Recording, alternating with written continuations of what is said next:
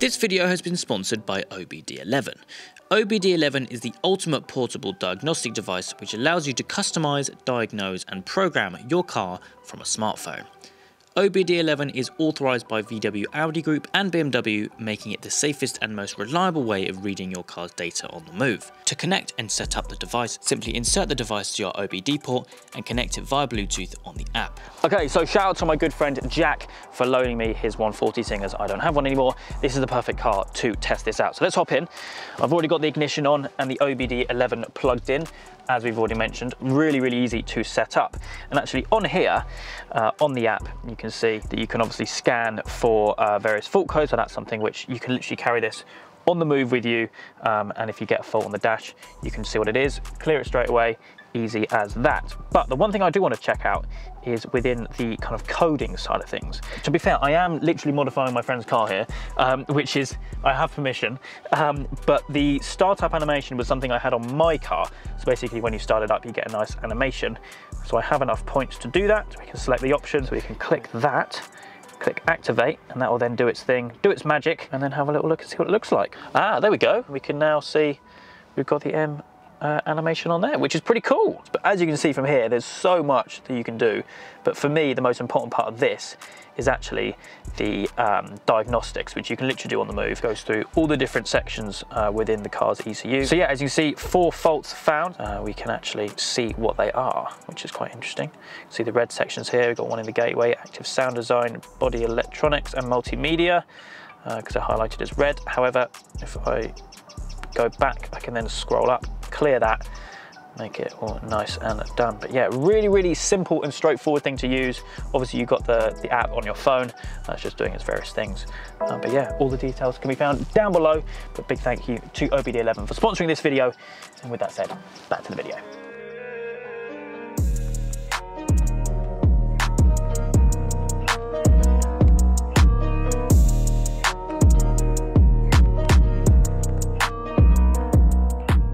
Hey guys, it's Luke here and welcome back to another video. You join me today with a TTRS, a car which I absolutely love, and actually a car which I don't think there's been a video of on the channel before. I adore these cars. I've experienced a few, I believe, off camera. But this car is a stage 2 car running about 550 brake. Yeah, really looking forward to this. So what we'll do in usual fashion, I'll introduce you to Will, the owner. We'll have a walk around it and then we'll go out in this 550 brake stage 2 TTRS.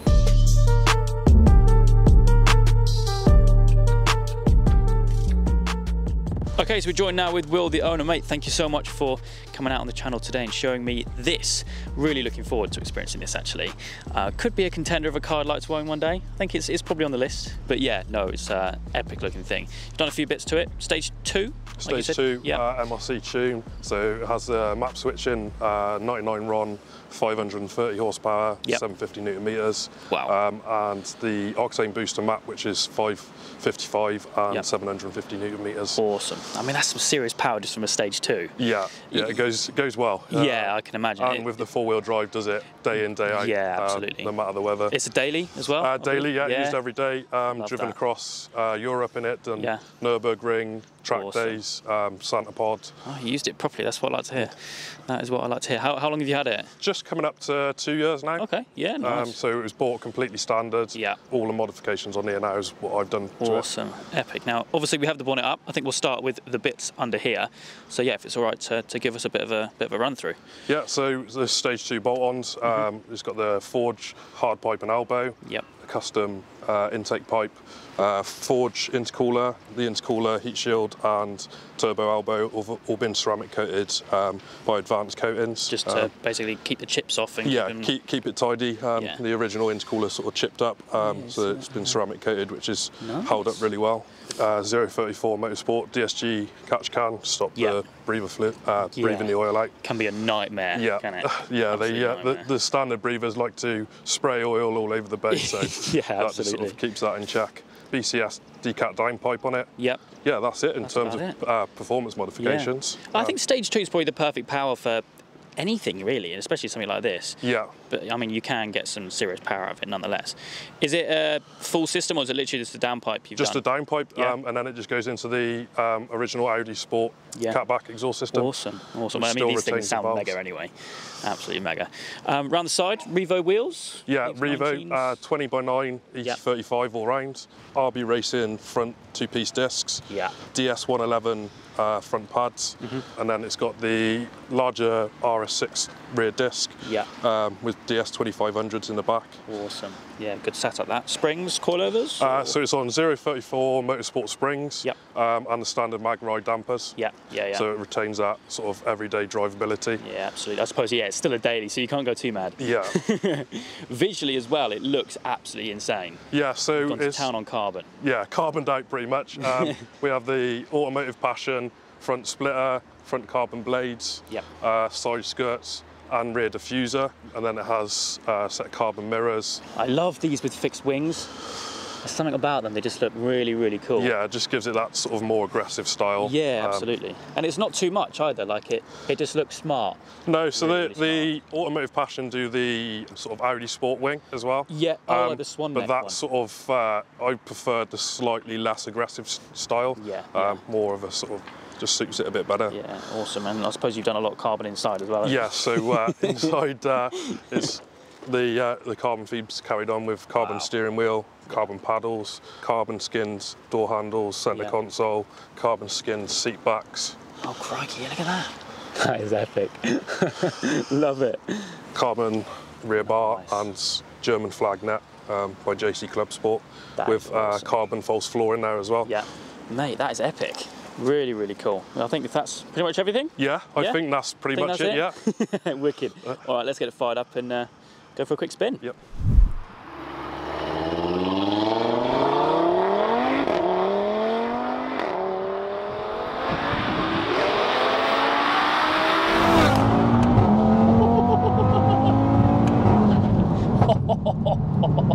That is a symphony, isn't it? It makes a really nice noise when it's on full soul. Yeah.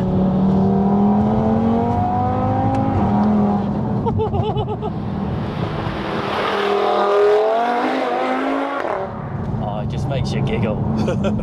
Yeah, it doesn't get boring. It's enjoy it every day. Yeah, absolutely.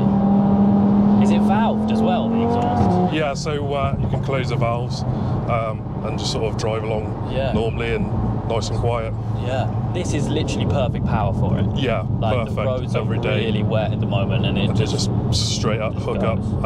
Probably get a little bit of slipping first, and then from there on, it just sort of hooks and goes. Hooks up and goes, yeah. And you're saying you're running some octane booster at the moment? Running octane booster at the moment, so it's an octane booster map, which is 555, 750 newton meters. That's amazing.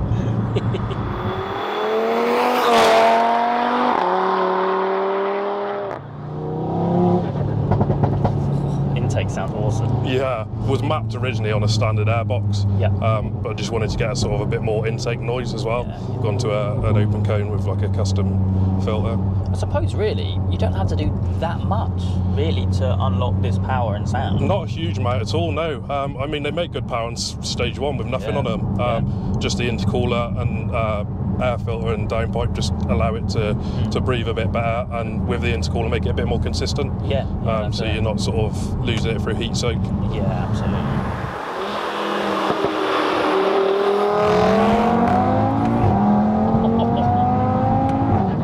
It just squats down, doesn't it? Yeah, it just squats and goes with the sort of track pads and bigger disc setup as well. Stops well. I mean, the brakes on these, like the calipers as standard, are huge. Huge, anyway, 8 piston calipers, 4 pads per caliper as well, which makes them more expensive as well, which that is true. Unfortunately, but they work well.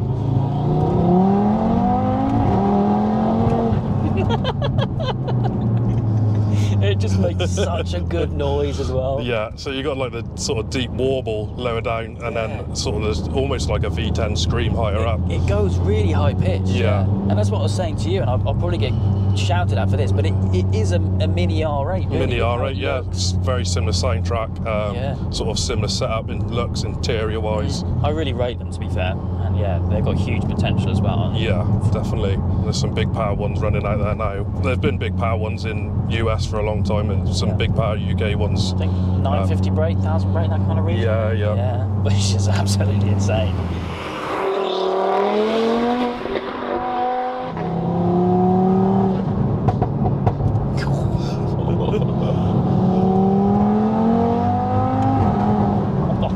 I can't get over how good it sounds. Could listen to it all day. Yeah, literally. I was hoping for it to be dry to do some launches, but might see how it goes. What, have you done any draggies on this? Yeah, so I've done 2.9 to 60. 2.9? Yeah. And that was, it was a bit damp, so it was with a bit of slip, to be fair. So like today, I suppose? Yeah. And 6.100 to 200. Yeah, and that's just on the PS4Ss? That's on the PS4Ss on 20-inch wheels, yeah. Wow. That was on the standard 20-inch wheels at the time as well. 2.9? So I'm planning to, if I can get a nice sort of colder, nice day, to put the semi-slicks on and see if I could get it a bit lower. Yeah, maybe 2.8, 2.7. There's a few, they've gone around the 2.7 mark, so it's, you know, it'd be nice to get round there. That's incredible. You can just hold it in gear, can't you? Yeah.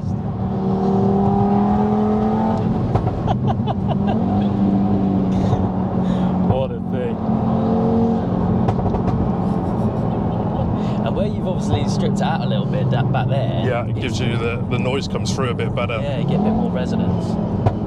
Absolutely awesome. But yeah, mate, thank you so much for taking me out of this. Yeah. It's an absolute machine.